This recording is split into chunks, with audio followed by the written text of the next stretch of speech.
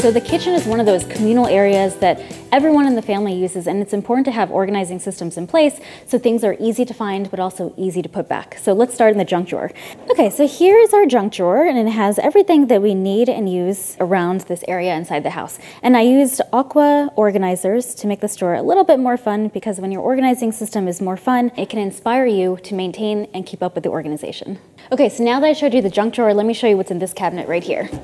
So this cabinet right here has everything that we use as a family, everything that's like communal. Okay, so on the cabinet door right here, we mounted sheet metal because the front of our refrigerator is not magnetic, and this is really easy to do. Cut sheet metal, mount it with double-sided mounting tape, and now we have all of our important reminders, cards, checklists right here, nice and accessible, easy to find. And right here, I have a really nice checklist. It's called In Case of Emergency, and it has all of our important phone numbers for neighbors, utilities, doctors, and so forth. And so whenever we need a phone number, we come here, find exactly what we need. It's fast, easy, and it keeps us productive.